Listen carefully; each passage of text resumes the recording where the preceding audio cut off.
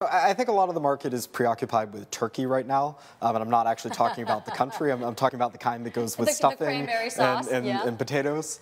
When we move beyond the weekend, I certainly would look for an extension of dollar strength because I think what the market is responding to is U.S. politics and the perception that the Trump administration is going to focus, at least initially, more heavily on some of the measures that might be supportive for asset prices, that might help to drive yields higher, things like fiscal spending on infrastructure, as well as potentially corporate tax reform. And if the focus is on those above trade issues, I think that the trends are probably going to continue. Do you think it's overdone right now? Because, we've seen this rally with the dollar for about 2 weeks now. But once Trump gets into office in January and reality sets in, it's not so easy to legislate and govern, even though Congress is Republican and in his party.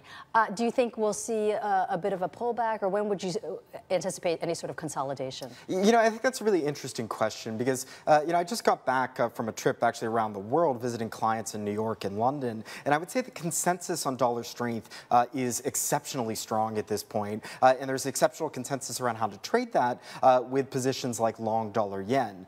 So do I think that there is risk that the market has swung too far?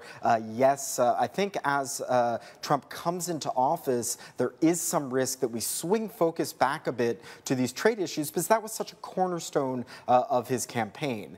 Do I think that that is ultimately going to reverse the dollar trend? No. Do I think that the positions are so stretched that any correction is going to be extreme? I don't think that they're quite there yet because as far as we can tell, the participation in dollar buying from the leverage sector has been much heavier than that from longer term investors. So I do think there is room for more in the market to participate in these moves.